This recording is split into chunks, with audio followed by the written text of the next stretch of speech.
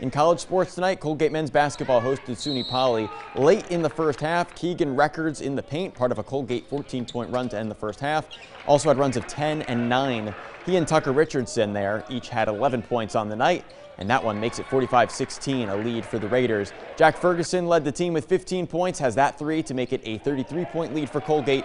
Not exactly expected to be a close game, more of a learning experience for the Wildcats. Just saw Holland Patton grad Josh Ernst make a shot. Brother Dylan Ernst also played tonight, gets that three-pointer. Whitesboro grad Josh Gregory also had 3 points as Colgate snaps a 2-game losing streak.